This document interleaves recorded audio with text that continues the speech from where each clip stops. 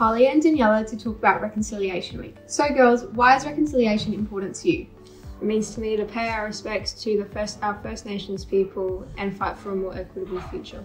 To me, reconciliation is a promise to all Australian First Nations people that we see their grief, we see their trauma, and we want to walk with them to come towards a future where they feel respected and represented in Australian society. This year's theme for Reconciliation Week is Be Brave, Make Change. So girls, what does this mean to you?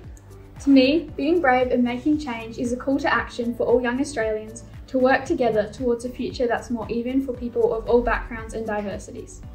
And to me, it means we still have the collective responsibility to strive for an inclusive and just Australia and fight for the value of everyone. So, what initiatives have been led this week at MMC?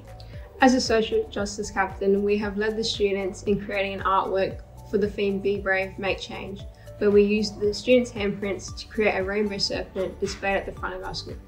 Students have also been encouraged to wear it yellow and buy reconciliation donuts in the canteen to raise money for the Children's Ground Foundation.